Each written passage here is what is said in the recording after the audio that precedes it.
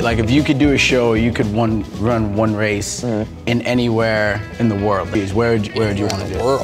Anywhere in the world. The world is tough. I know, that's a big spot. I admittedly don't have a lot of knowledge about. Listen, that's fine. But like nationwide, Red Rocks in Colorado is everyone's like so many musicians' dream to play there. You always get the fan that like, you know, knows a lot or knows too much. Like, they ask like personal questions, or they're asking like questions about the car, and you're like, how do you know this? Like, are you a spy? So it's, I don't know, you get those people. Yeah. The other day we're playing in Colorado, and all I did was like I took a drink of my water, and I'm like, y'all, it's hot. Y'all, we just played over there. I hope if you're over there, catch our show, you know. And now we're over here, we're all kind of tired. And this girl in the crowd goes, "You're doing great." Like, I'm like, oh, thank you.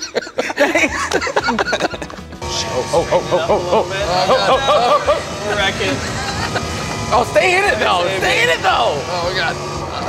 Because my question, like for you, like, do you feel like a momentum going into it, or do you feel like, oh crap, I won there, so now I gotta win here, so they don't say like, oh, he's just better.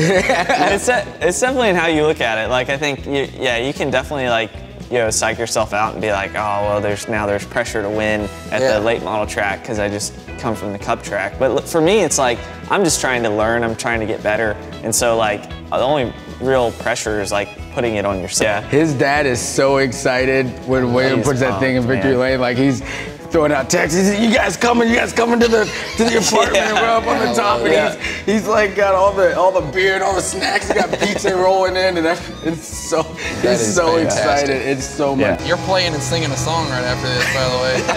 It's called Stage Simulator. Tyler, where are we exactly? No, I'm just kidding. William,